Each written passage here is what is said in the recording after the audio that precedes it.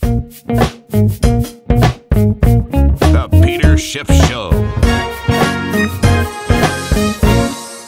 I have been traveling all of last week and continue traveling this week. I am out in Southern California now. I was in Las Vegas for most of last week. I was attending Freedom Fest, and given all of the things I've been doing and the traveling, I just have not had the time to record a podcast. But I wanted to make sure and make some time today to get something out there so that at least those of you who look forward to my podcast will have something to tide you over until next week, when I will have more time again to be recording these podcasts.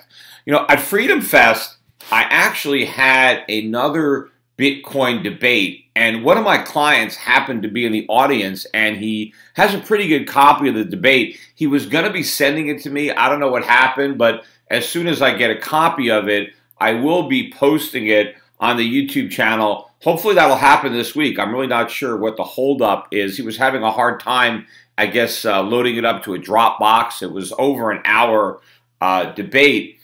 But this time I actually won. Remember, the last time, technically, I lost the debate at the Soho Forum because, you know, the audience basically decided to vote against Bitcoin so they could change their minds and vote in favor of it to make my opponent win. But this time, it was a much larger audience, and I guess they weren't able to rig it because my side won. I wasn't by myself. It was me and another guy, and we had two opponents debating Bitcoin. And they did the same type of poll as they did in the first debate. Basically, it was the undecideds that went my way. Everybody that came into the debate in favor of Bitcoin, nobody changed their mind. Everybody that came in thinking it was a bubble, none of those guys changed their mind. So the people who already had a position were pretty much wedded to that position. It didn't really matter what we said.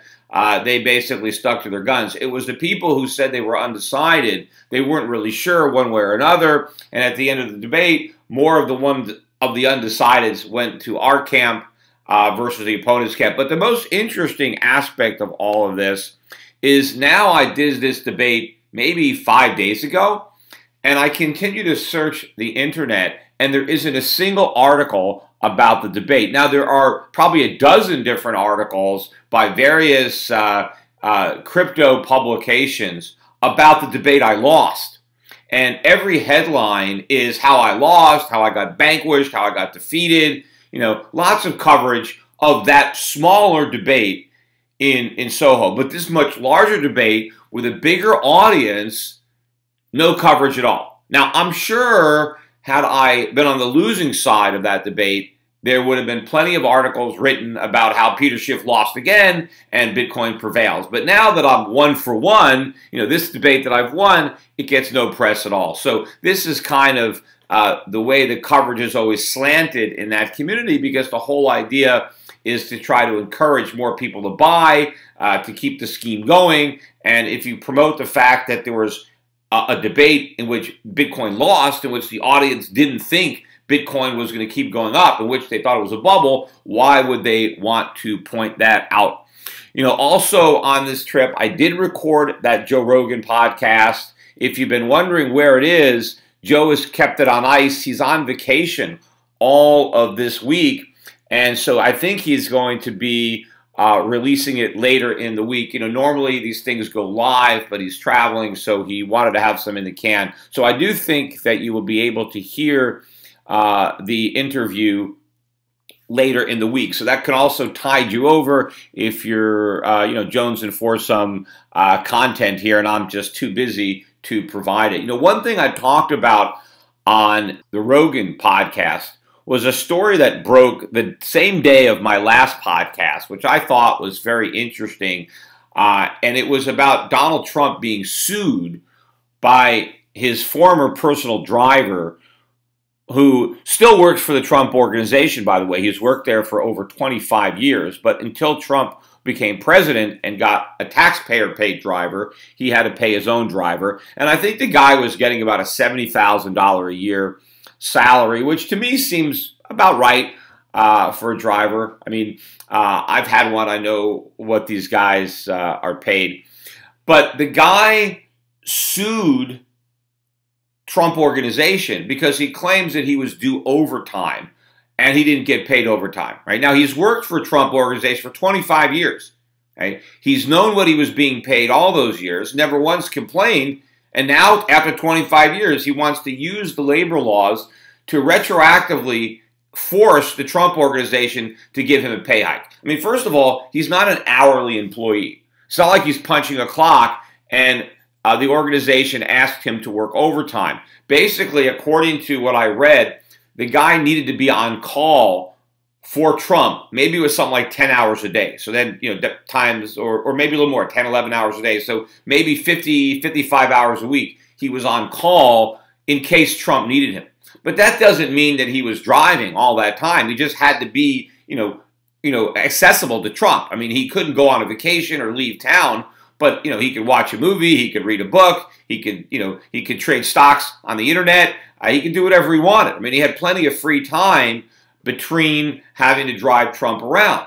So it's not like he was just, constantly working all those hours. But the point is, he knew what the pay was, and he knew how many hours he needed to be available to achieve that amount of pay. And so he could have divided the number of hours by the amount of pay and figured out if it was worth it for him to work that number of hours for that amount of pay, right? I mean, that was it. It's not like when you get hired and you're doing an hourly job and you expect to be working 40 hours a week, and then your employer says, look, you got to work overtime some of these days, and now all of a sudden, okay, well, I'm going to get extra money because I didn't sign up for overtime. I signed up for, 40-hour job, and now you're asking me to work overtime. He knew exactly what the deal was, and he chose to work under those conditions. What happens in America is employees like to go back in time and rewrite the deal more favorable to them.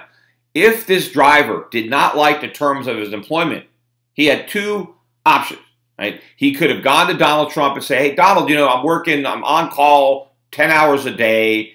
That's more than a normal 8-hour job. You're paying me $70,000 a year.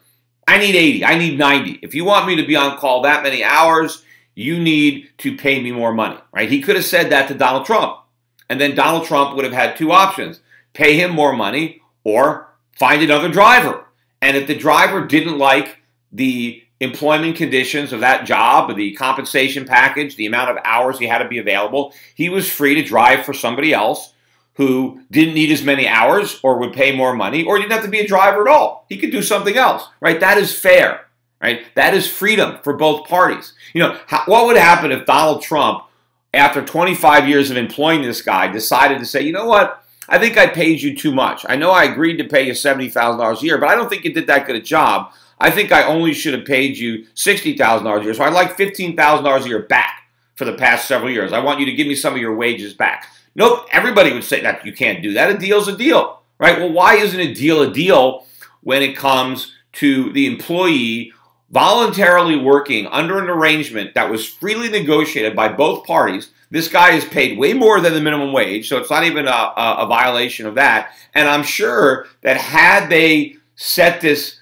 deal up as a salary, Trump could have come up with a salary scheme where he got paid a certain amount by the hour and then time and a half for the overtime, where the whole thing would have worked out to the exact same compensation that this guy got. And everything would have been fine. But because it was a salary job, now he's trying to exploit these ridiculous labor laws to extort money from his former employer. And he's probably also doing it, too, because of the publicity. Maybe he thinks, Donald Trump is going to settle. He's president. He doesn't want to deal with this. This is part of the reason that it is so difficult to be an employer in America. Look, Donald Trump's a very rich guy. He can afford to deal with this lawsuit. He's got lawyers on staff, right? He's got them on retainer. So for him, this is not that big a deal, other than maybe the political problem. But, if he wasn't in the limelight and he was a billionaire and his driver sued him, he can handle it. But what about the small employer, mom and pop guy who hires people, and then they come back and they sue retroactively for overtime pay, right? They might not have the money. They might have to, even, who knows, they might have to borrow the money to pay their legal bills, or because they can't afford to pay the legal bills, they might submit to the extortion and give their employee money rather than pay it to a lawyer. But also, I talked on the Rogan show a little bit, and I think Joe even seemed to be surprised by this knowledge. But I talked to him about the damage that overtime laws do to workers, right? They don't hurt employers, right? Everybody thinks, oh, this is great. We're going to force those greedy employers who work their workers overtime. We're going to force them to pay time and a half, right? So if they're paying $10 an hour, and if you want your employees to work over 40 hours a week because you're a mean, greedy employer and you're trying to work them to death, you're like a slave driver, well, now you're going to have to pay $15 an hour, right? And that's the big government, right? They got the votes of the workers. Vote for me and I'll force your boss to pay you extra when he wants you to work overtime, right? So this is great, right? This is government delivering something for nothing to the workers, because even if your pay is $10 an hour, well, your boss is going to have to pay you $15 an hour. But the problem is the boss doesn't have to pay anything, because he doesn't have to allow you to work more than 40 hours a week. And what I explained to Joe Rogan was a lot of the overtime hours were at the request of the hourly worker who wants to earn more money. See, if you're paid by the hour, you can give yourself a raise, just work more hours. And a lot of times workers would do that for whatever reason. They need more money. Maybe an emergency comes up or something happens. They're trying to buy a big ticket item, and they might go to their employer and say, hey, I need some extra money. Can you pencil me in for some extra hours? I'd like to work more so that I can earn more, right? Those are the relationships that existed before the government mandated requirement to pay overtime. But what happens now is when a worker comes to his boss, and this is not a new phenomenon. I mean, this has been going on for a long time, because this requirement has been in the law for a long time in most places. If the worker comes to his boss and says, hey, I want to work overtime, the boss says, well, I wish I could accommodate you, but unfortunately I can't, because if I let you work more than 40 hours a week, I got to pay you time and a half. And I really can't afford time and a half. I'd rather just bring on another worker for those extra hours and let him work part-time, or if I need another full-time guy, I'm just going to do that. I don't want anybody to work more than 40 hours a week, because I don't want to pay $15 an hour for a job that's worth $10 an hour. So now what does that worker need to do if he wants more hours? He's got to go find another employer where he can work a second job, moonlighting, right? I got to go find another job with a different employer so I can work more than 40 hours a week, because the new employer isn't subject to those requirements. So if I work 40 hours a week for one employer and then 20 hours during the same week for a different employer, I'm working 60 hours, but I'm not getting any overtime because there's two separate employers. But here is the problem. The worker is the loser, because now the guy's got to commute from his full-time job to his part-time job. And during that commuting time, that's dead time.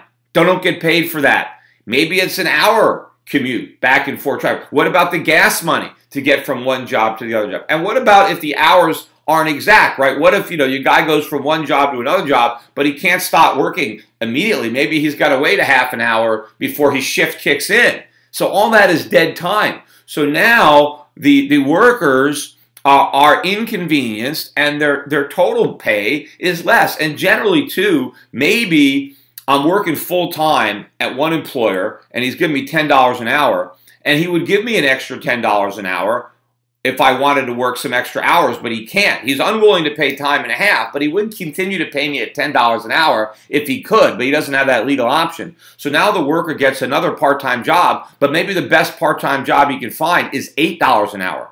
So now he's working overtime, but instead of getting more because of the government, he's actually getting less.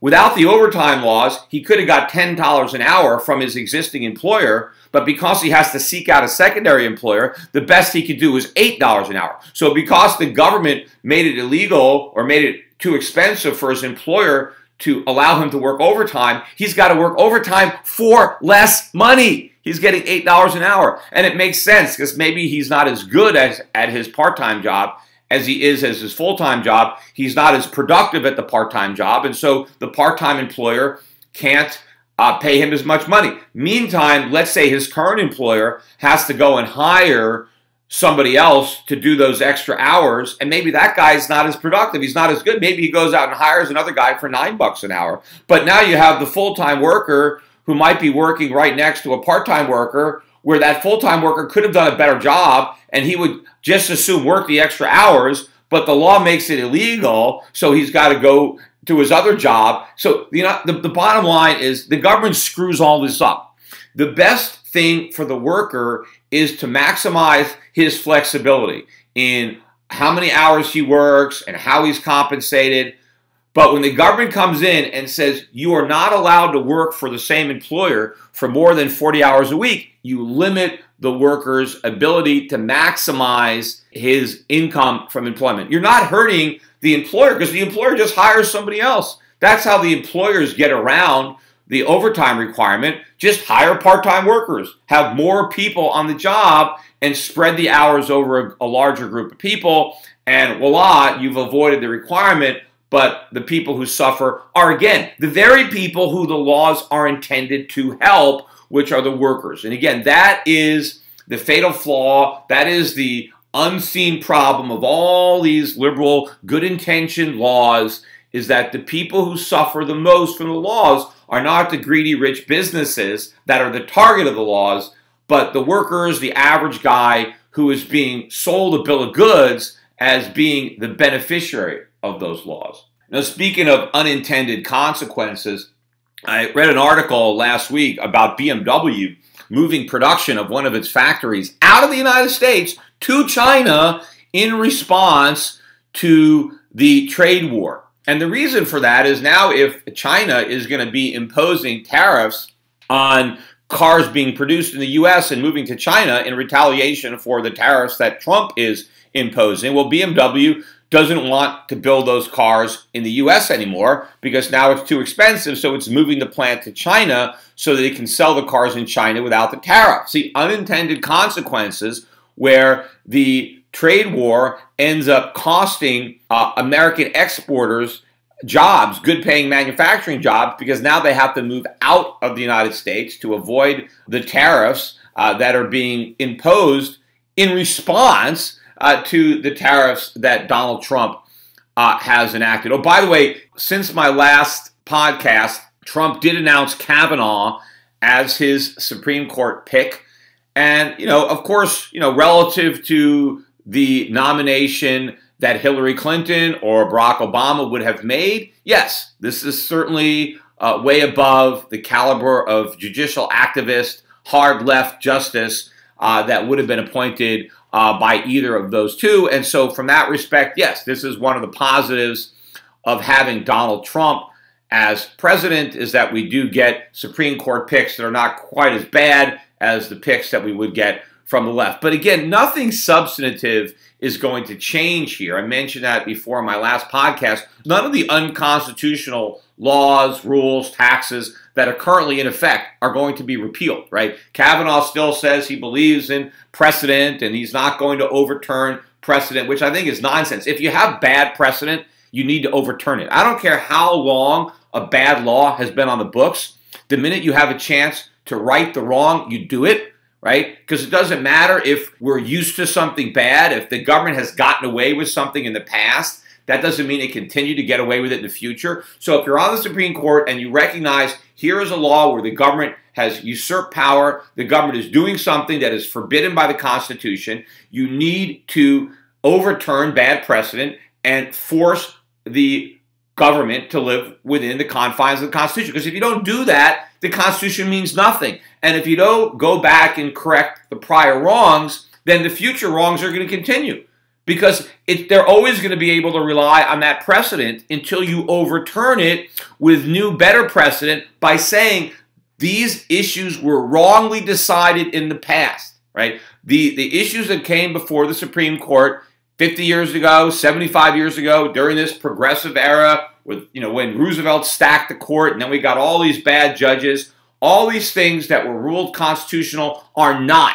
Right? The way the court expanded the Constitution by exploiting the Commerce Clause or the Necessary and Proper Clause, all of this is nonsense. None of these powers can be construed from the original meaning of the document. The language is clear. If you believe in original intent, if you believe the Constitution means what it says, then you've got to go back and undo all the wrongs that were done by activist judges in the past who ignored the Constitution under the guise of interpreting it. I mean, basically right now, all the hoopla over Kavanaugh has to do with whether or not he's going to overturn Roe versus Wade, right? And I understand for a lot of people, abortion is a big issue, but the role of government, the fact that the Supreme Court has abdicated its responsibility in the checks and balances system, the fact that it no longer checks anybody or balances anything, it is there to make sure the government, the other two branches, the executive and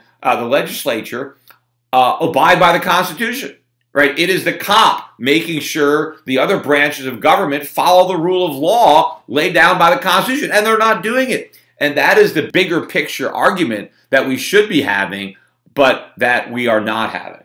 Oh, I forgot to mention, too, while we're on the subject of trade, or while I was a minute ago talking about BMW moving production of autos back to China, last week we got the monthly trade figures, and China's trade surplus on a monthly basis hit a new all-time record high. All-time record high. So for all the talk, or all the, not just talk anymore, so far with the tariffs that have been introduced, China's surplus has never been this high, and America's deficit has never been this high. And again, this is not the problem. This is a reflection of the problem. This is the symptom of an ailing U.S. economy that is incapable of production. And the fault lies not in China, but in ourselves. It's our own rules and regulations and Federal Reserve that have so corrupted our economy and so distorted our savings and investment patterns that we are no longer productive, and we rely on China to produce the goods that we can't. And we rely on the Chinese to loan us the money that we don't save. Again, what nobody seems to want to admit is that the short-term benefit of these huge trade deficits is that Americans enjoy lower consumer prices than otherwise would be the case, because there's far more abundance on the shelves of products that, but for these deficits, would not be here, and Americans would be bidding up the prices on what goods we have left. So we get lower prices and we get lower interest rates, because China and everybody else who has a trade surplus with the United States recycles those surpluses by buying treasuries, buying mortgages, buying corporate bonds, buying stocks. So our financial markets are artificially elevated, and then interest rates artificially suppressed as a result of these trade deficits. So we are living high on everybody else's hog. In the long run, yes, this is going to be a disaster, but in the short run, we derive a temporary artificial boost to our living standard that would be lost if the trade deficit collapsed like Donald Trump wants, if all of our trading partners stopped providing us with credit and only traded with us to the extent that we could trade with them in equal quantities. If China demanded real consumer goods in exchange for their consumer goods and didn't give us stuff on credit, and we had balanced trade, it would be the American standard of living that would implode, and the Chinese standard of living would actually rise, because now the Chinese consumers would have more stuff. They would have the products that we're currently buying that they're not. They're going without stuff. They're shipping stuff to us. Yes, they wouldn't have as many dollars, but what good are they? They're just a bunch of paper. We create that out of thin air. In fact, it's not even paper. We don't even give them paper, right? That would at least have some value. Maybe they could burn it. They could use it as toilet paper. I mean, it wouldn't be the best stock for toilet paper, but I mean, what can they do with the digital dollars that we create, right? They have absolutely no residual value, right? It's just purely nothing out of thin air. So be careful what you wish for, because pretty soon we are going to get it. By the way, on prices too, even though the Chinese and our trading partners are helping to suppress consumer prices, we got the price numbers last week for both CPI and PPI, and consumer prices were up 2.9% year over year. That is the biggest annual rise in 6.5 years, right? The Fed talks about we're trying to get up to 2%. We're at 2.9. 2.9 year over year. We have blown through 2%, yet they're still going to be talking about how their goal is 2% and we're still making progress to our goal. And meanwhile, they've blown through their goal. We're headed through 3% very soon. In fact, the PPI is already through the 3% barrier. Year over year, the PPI is up 3.4%. That is also a 6.5-year high. And what does that tell you? If producer prices are rising at 3.4% and consumer prices are only rising at 2.9%, what does that mean? That means consumer prices are heading higher because the producer, those are wholesale prices, they then pass along those higher prices to the consumer. So in many cases, when you see prices rising, the prices that might rise first would be on the wholesale level, on the producer level, and there's a bit of a lag between the prices rising on the producer level and when the producer then increases his prices to the consumer so that he can recoup the higher prices. That's how it works. You're moving up the chain, and so this is a good indication that future CPI increases are going to be hotter, right, not cooler.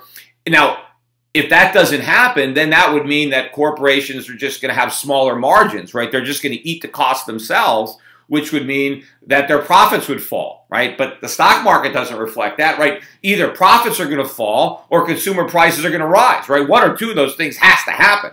And my guess is it's likely to be rising prices and falling profits. I think both are going to happen because as producers pass on higher prices to consumers, then those consumers buy less stuff, right? They pay more money for what they do buy, but because they don't have an unlimited amount of money, they buy less, and so the businesses end up with lower sales, and assuming the margins are the same, they have lower profits. In fact, we also got this week, the retail sales, which continue to rise, right? We're continuing to look at higher retail sales numbers, but gasoline prices at the pump are up 22% year over year. And a big chunk of the increase in retail sales is at gas stations. But prices for gas are actually up more than 22%, I think, year over year.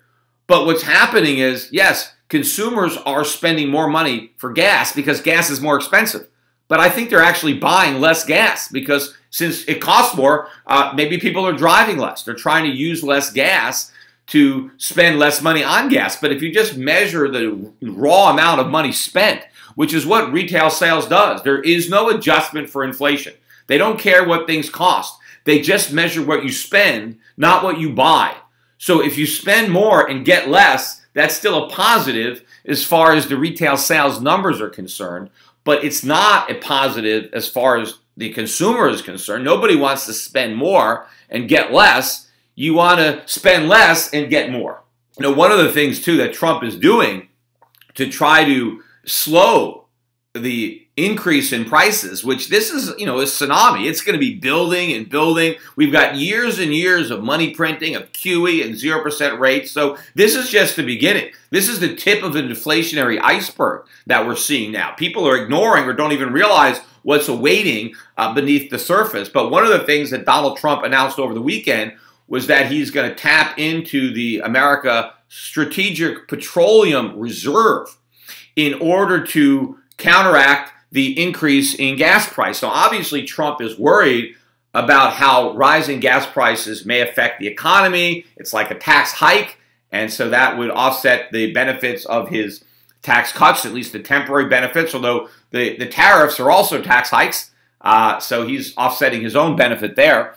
But he also is probably worried about if prices keep rising, how that might impact the elections in November. If voters are upset because it costs them so much money to drive to the polls, they may decide to vote for the party that's not in power, blaming the party in power for the increase. So Trump is trying whatever he can to get the price down by talking about tapping into the petroleum reserve. Now, maybe he's just talking. Maybe he's just, this is an open mouth operation to intervene in the oil market. Maybe Trump won't actually do it, but maybe he will. And in fact, if the market continues to rise and he just talks and doesn't do anything, then, people will realize he's all bark and no bite. So he may, in fact, tap into the strategic petroleum reserves. But why do we have those reserves? I mean, what is the purpose of a strategic reserve? I think the idea there came after the oil embargo with the arrows. The idea is that if supply is disrupted, we want to make sure that we have ample supply that we can rely on. Now, of course, now maybe we have more domestic production than we've had at times in the past.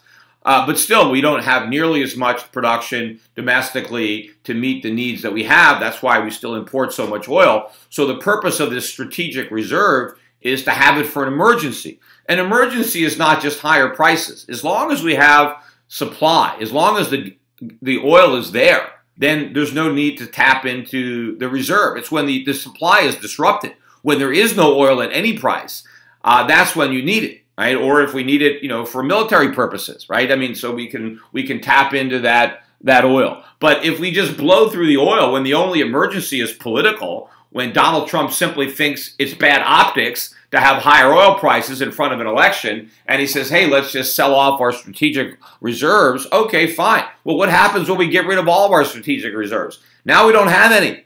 Now what do we do if there's an emergency? And of course, if oil prices are going to keep rising, and that, I believe that they are, and we decide to blow up our strategic reserves now, what happens when we try to replenish those reserves? What if oil prices keep rising, and now the government needs to replenish the reserves it tapped, but oil prices are much higher? And so now we have to buy back oil and pay a lot more for it than what we got when we dumped it on the market for political reasons. So I think this, again, is a mistake. And, if Trump wants to understand one of the reasons why oil prices are rising, don't look at OPEC, look in the mirror, because prices rise as a consequence of inflation. And what creates inflation? Budget deficits that need to be monetized. Inflation is a monetary phenomenon. It is the government printing up money and buying bonds. And when you increase the budget deficits, which is what Donald Trump agreed to do by signing a big tax cut and big spending increases almost, within the same month. So Trump voted or signed 2 bills to make deficits bigger, which means he signed 2 bills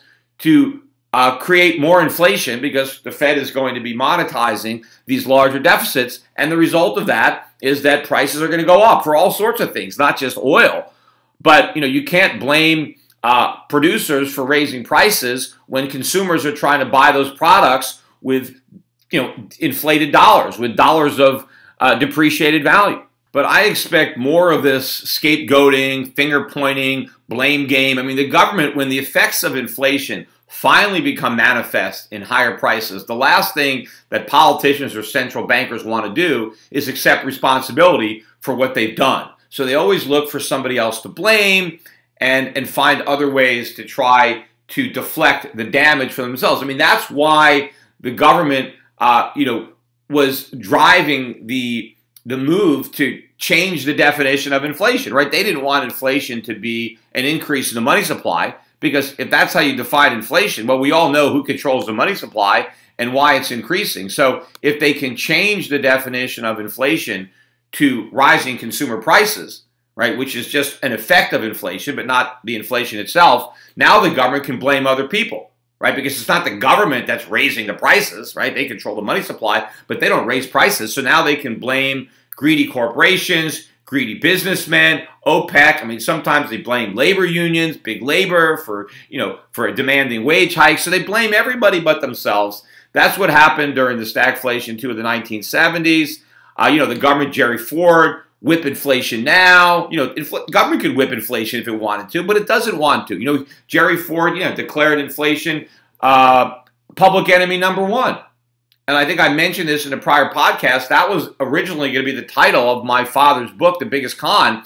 It was going to be the U.S. government public enemy number 1, but the publishers, Random House, were shy. They didn't want to use that title, so they used a different title. But the reason my dad said that the U.S. government was public enemy number 1 was because Gerald Ford admitted that inflation was public enemy number 1. Well, if the government causes inflation and inflation is public enemy number 1, well, then by definition, the government was public enemy number 1. And speaking of public enemy number 1 and the things that government does, the evil things that government does, I just read an article now that the IRS is finally invoking one of the powers that was shoved into some kind of transportation bill that was passed a couple of years ago. And I remember I pointed it out at the time. Whenever they have a bill, a spending bill that everybody has to sign, they shove all kinds of bad provisions into that bill, and then people sign it anyway, right? Some of them, of course, don't even bother to read what they sign, but most people don't care. They just want to put their name on this bill because it delivers some type of benefit to some constituent, and they don't want to be seen as opposing whatever somebody is hoping to get from the government. Well, one of these provisions was that the IRS can revoke the passport of a taxpayer that it believes owes money. And if you don't have a passport, the IRS can instruct the State Department not to issue you one. And I think they're already starting. I read this article, maybe 300,000 or more passports are about to be revoked because the IRS claims that the taxpayer owes money. Now, again, this is not proven in a court, right?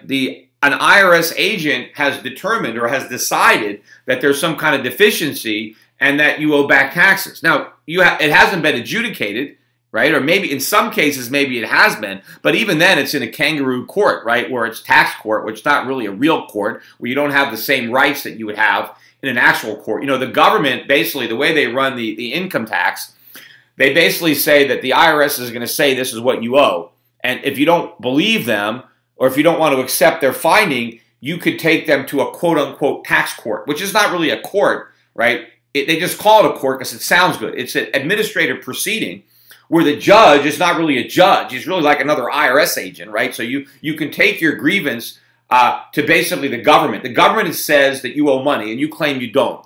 And now you can go to court, go to a phony court, and try to prove to some other government agent that the government agent is wrong. But because you are suing them, right, you are the moving party, the burden of proof is on you, the taxpayer, that you don't owe the money. See, normally, if the government had to go into a real court, right, not a phony court, but an impartial, actual judge, or maybe even a jury, because the government said, you owe this tax money, and you claim that you don't owe it. The government says you owe it, and they were suing you, the burden of proof would be on them. They would have to prove that you owe the money. Right? And, so it's like innocent until proven guilty. So if you have the burden of proof, then you have a higher burden, right? Because if I'm the person who's being sued, I don't have to prove I don't owe the money. It's the government that has to prove that I do. So it's a very higher hurdle for the government if they have to go into real court. But because they trick everybody into going into these phony courts, it's the taxpayer that now has to prove that he doesn't owe the money. And if he can't prove it, even if he doesn't owe it, but he doesn't have the proof, then he loses. So the whole thing is rigged from the start, right? These tax courts. But the IRS, according to this regulation, even before there's been a tax court hearing, right?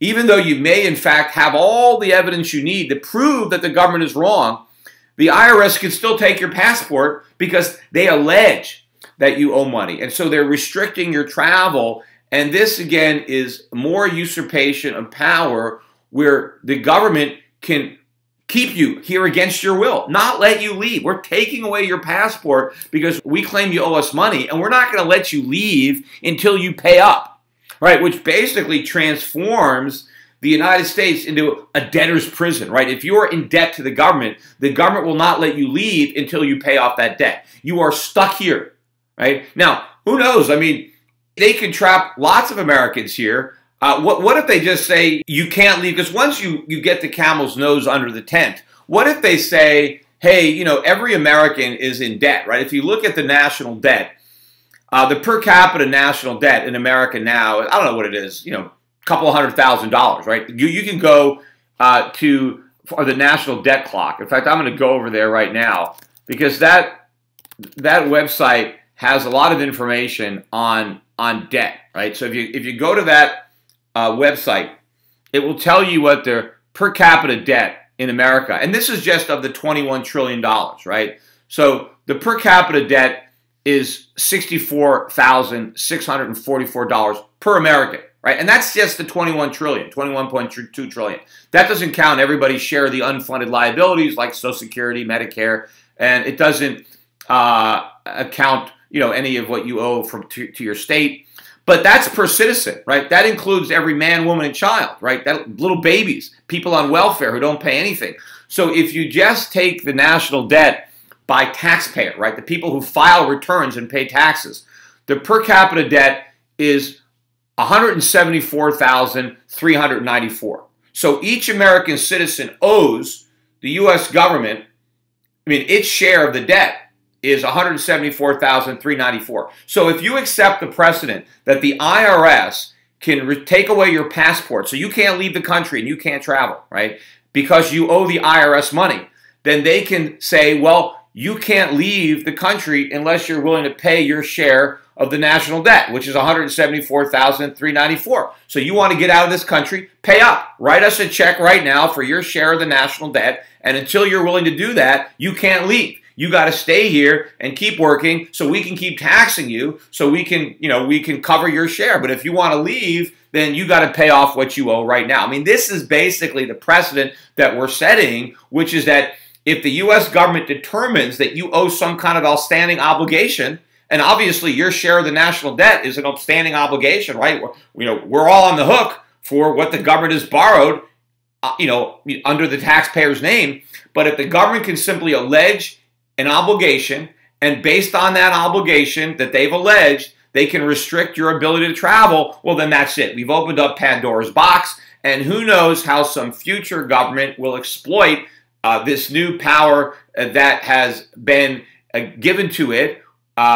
And the Supreme Court does nothing. I mean, the Supreme Court should, declare this unconstitutional. But of course, in order for it to be declared unconstitutional, somebody is going to have to have their passport denied because they have a tax debt, and then they're going to have to go to court and sue and say it's unconstitutional, and they're going to have to lose, and they're going to have to appeal their way all the way up to the Supreme Court and win.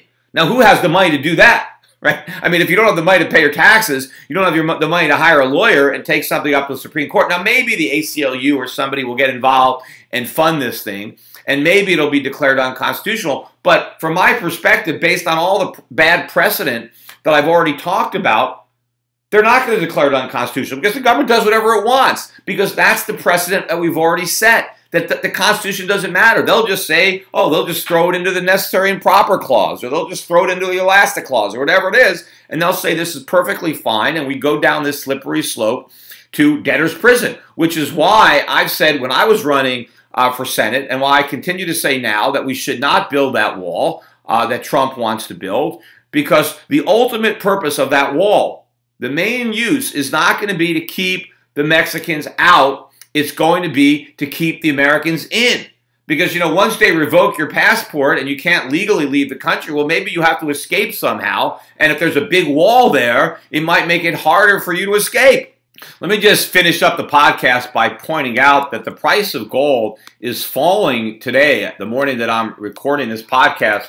This is the new low for the price of gold this year. So we're now down below $12.30 in the price of gold, just barely below $12.30. So we made a marginal new low. We're getting a little bit further below $12.50 than I thought we would. The gold stocks are continuing to hold up very well in the face of the decline in the price of gold. Gold stocks are not making a new low for the year, at least not yet. And though they are down today, they are not down nearly as much as you would assume with a $10, $12 drop in the price of gold. In fact, a number of gold stocks are actually trading positive today in the face of the decline in the price of gold. Again, I still think the traders have this wrong. They're still looking at the trade war as somehow being dollar positive. It's dollar negative. That is impacting gold. They are dismissing the increasing inflation numbers that we're getting as transitory because they think the Fed is going to hike rates more to fight the inflation, which is going to be good for the dollar and bad for gold.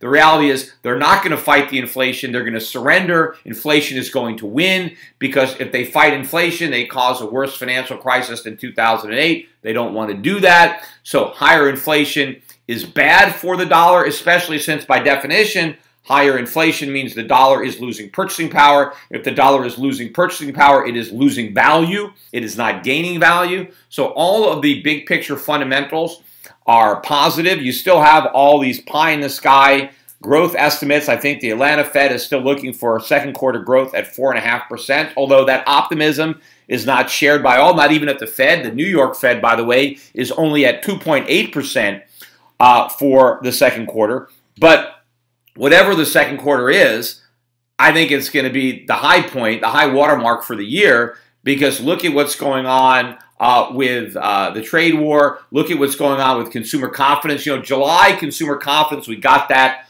last week unexpectedly declined. They were looking for another increase. It dropped. I mean, it's still pretty high, but we may have reached the zenith of the false confidence. In fact, if you look at a chart of the hope for wage growth, that is starting to collapse. People were very optimistic that wages were going to go up, but they're not. Real wages have been stagnating. I think they're falling because I still think that we're underreporting the extent to which prices are actually rising. So I think wage earners are falling further and further behind. But for a while, there was some false optimism that Trump was going to change all that, and they were finally going to get some wage growth. But I think by the time these workers go to the polls in November, they're going to be voting, and they're not going to be earning any more money than when they voted 2 years earlier for President Trump. And so with those hopes being dashed, politically, that could be quite dangerous for the Republicans. But also, as the hope for higher wages fades, then the confidence numbers fade as well. And I think it's not just going to be the confidence numbers for the consumers that are going to fade, but of the producers. Look at all these purchasing matters and all these businesses. Small business confidence is at record high. Why? Because there's confidence that their customers are going to have more money, and then therefore they're going to buy more goods and services. But if that doesn't happen, as the businesses, small business owners lose that confidence too, right? Then this whole mirage of growth just vanishes. All this talk about how we have the greatest economy ever, it's all wishful thinking, right? It's all the field of dreams. Economic policy. Like, if we pretend that we have a great economy, if we continue to lie over and over again about how great the economy is, that somehow miraculously we're going to create a good economy by willing it into existence, by lying it into existence. But when that doesn't work and the truth sets in, that's when all hell breaks loose in these financial markets, in the currency markets, and in the political landscape. Because as I said many times before, you are misreading the tea leaves if you think this country has moved to the right. If you think the election of Trump means that we have an electorate that is more prone to accept the principles of lower government, lower taxes, more freedom, it's not. They were just grasping for straws. They still want something for nothing. They wanted something different. They voted out of despair. They voted out of hope, out of the belief that maybe Trump will be different and he will be the magic elixir, right, that can finally deliver, what they need and lift them out of the circumstances that they're in. But believe me, if Trump doesn't deliver, they're willing to try something else. And they don't care if the other thing that they try has never worked before, right? No matter how many times socialism fails, it still has a lot of appeal at the ballot box. And believe me, when you have disillusioned, disappointed voters, they will try anything if it promises to work better than what's already failed.